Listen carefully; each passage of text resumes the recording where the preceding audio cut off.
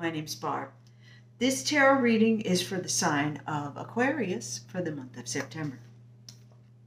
Okay, Aquarius, the theme of the month is the Emperor.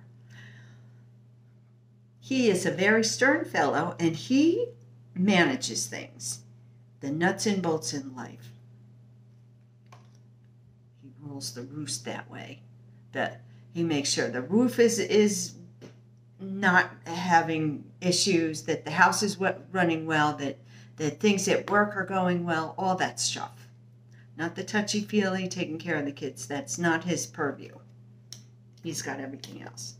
Now, the best attitude to have is the Queen of Swords. She runs things like the King of Swords does, with using her head rather than her heart. She also tends to make quick decisions. So if you have decisions to make this month, I think maybe you shouldn't be hemming and hawing. Just figure it out quickly.